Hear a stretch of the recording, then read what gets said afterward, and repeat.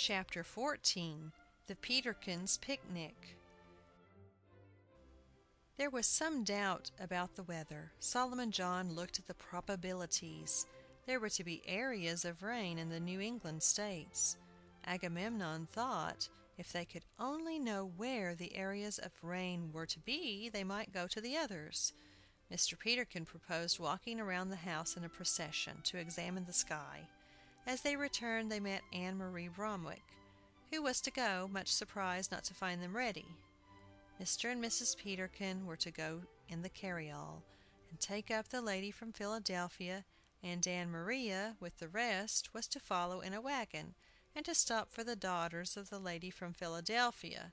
The wagon arrived, and so Mr. Peterkin had the horse put into the carryall. A basket had been kept on the back piazza for some days, where anybody could put anything that would be needed for the picnic as soon as it was thought of.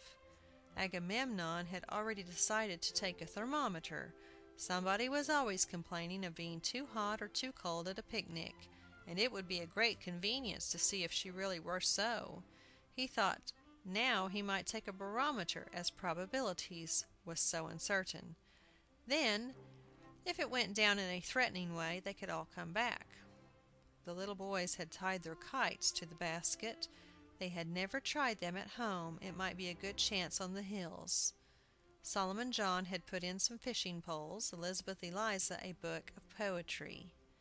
Mr. Peterkin did not like sitting on the ground, and proposed taking 2 chairs, one for himself and one for anybody else.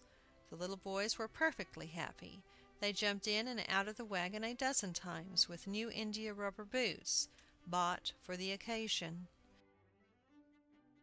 Before they started, Mrs. Peterkin began to think she had already had enough of the picnic. What with going and coming, and trying to remember things, so many mistakes were made. The things that were to go in the wagon were put in the carryall, and the things in the carryall had to be taken out for the wagon.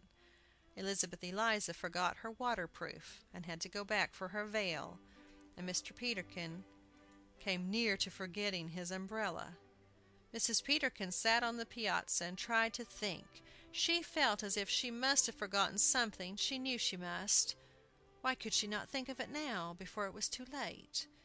It seems hard any day to think of what to have for dinner, but how much easier now it would be to stay at home quietly and order the dinner, and there was the butcher's cart. But now they must think of everything.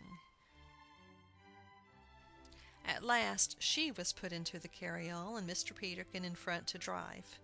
Twice they started, and twice they found something was left behind, the loaf of fresh brown bread on the back piazza, and a basket of sandwiches on the front porch. And just as the wagon was leaving, the little boy shrieked, "The basket of things was left behind!" Everybody got out of the wagon. Agamemnon went back into the house to see if anything else were left. He looked into the closets, he shut the front door, and was so busy that he forgot to get into the wagon himself. It started off and went down the street without him. He was wondering what he should do if he were left behind. Why had they not thought to arrange a telegraph wire to the back wheel of the wagon, so that he might have sent a message in such a case? When the Bromwicks drove out of their yard in their buggy and took him in, they joined the rest of the party at Tatham Corners, where they were all to meet and consult where they were to go. Mrs. Peterkin called to Agamemnon as soon as he appeared. She had been holding the barometer and the thermometer, and they waggled so that it troubled her. It was hard keeping the thermometer out of the sun, which would make it so warm. It really took away her pleasure, holding the things. Agamemnon decided to get into the carryall, on the seat with his father, and take the barometer and the thermometer. The consultation went on. Should they go to Cherry Swamp or Lonetown Hill? You had the view if you went to Lonetown Hill, but maybe the drive to Cherry Swamp was prettier. Somebody suggested asking the lady from Philadelphia, as the picnic was got up for her. But where was she? "I declare," said Mr. Peterkin, "I forgot to stop for her. The whole picnic there, and no lady from Philadelphia." It seemed the horse had twitched his head in a threatening manner as they passed the house, and Mr. Peterkin had forgotten to stop. and Mrs. Peterkin had been so busy managing the thermometers that she had not noticed, and the wagon had followed on behind. Mrs. Peterkin was in despair. She knew they had forgotten something.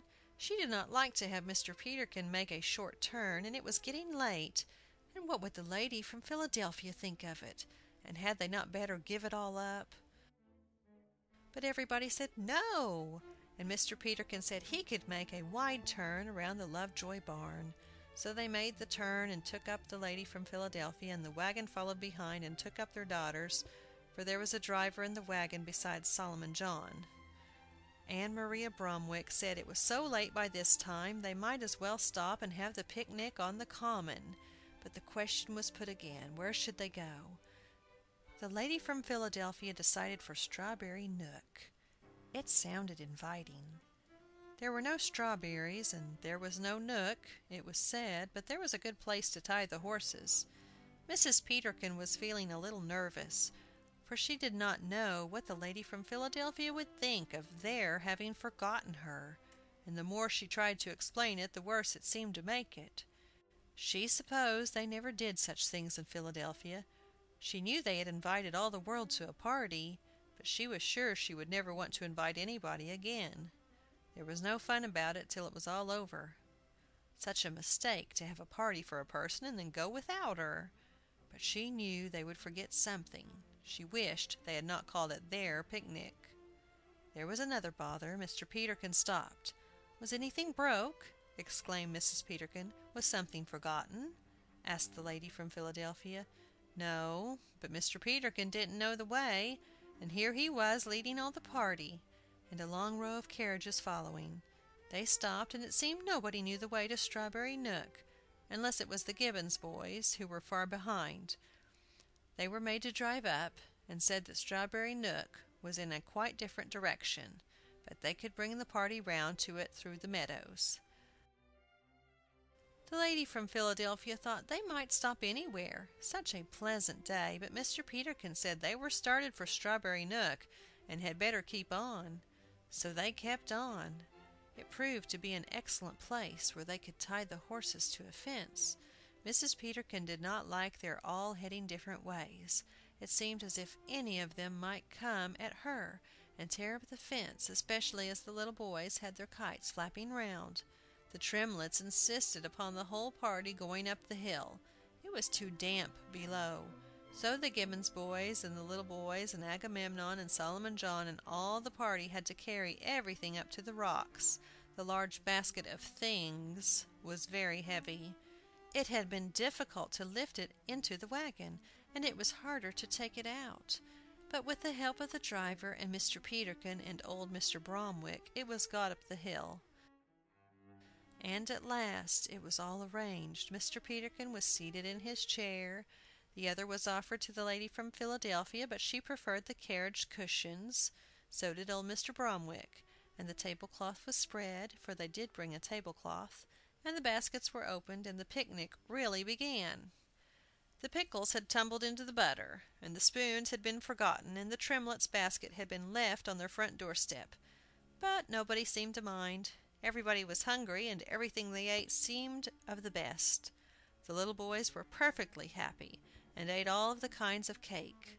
Two of the Tremletts would stand while they were eating, because they were afraid of the ants and the spiders that seemed to be crawling around, and Elizabeth Eliza had to keep poking with a fern leaf to drive the insects out of the plates.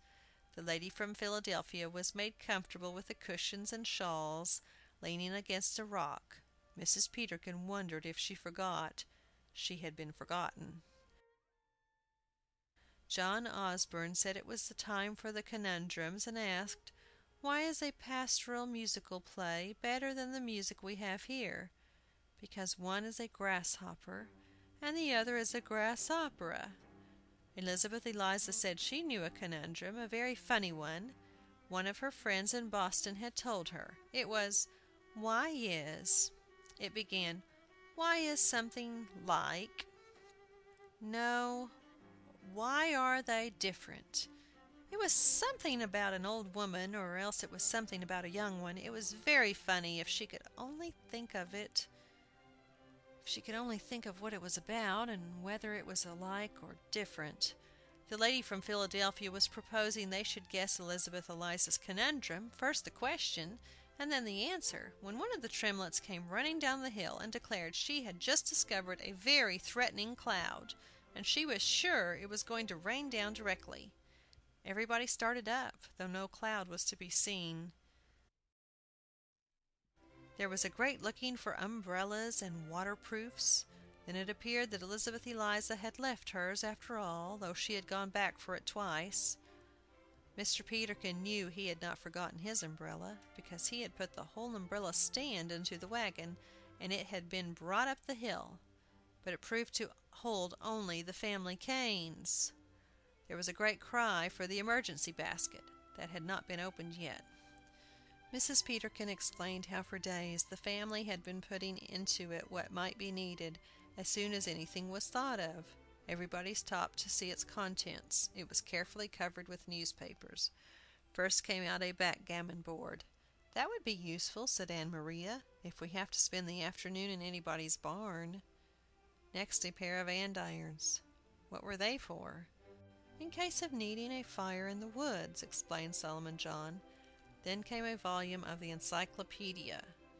But it was the first volume, Agamemnon now regretted, and contained only A and part of B, and nothing about rain or showers.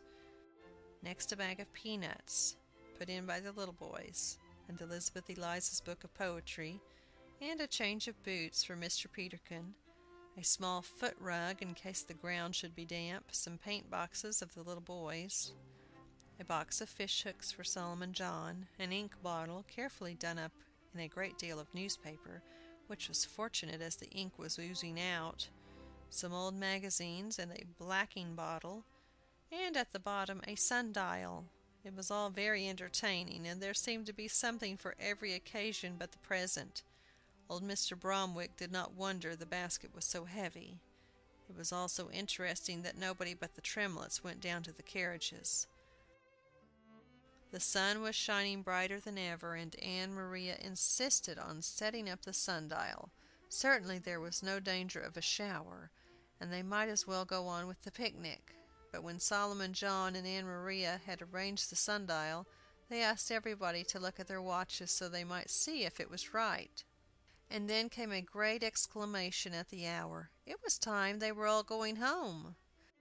The lady from Philadelphia had been wrapping her shawl about her, as she felt the sun was low. But nobody had any idea it was so late. Well, they had left late, and went back a great many times, and had stopped sometimes to consult, and had been along on the road, and it had taken a long time to fetch up the things, so it was no wonder it was time to go away. But it had been a delightful picnic, after all.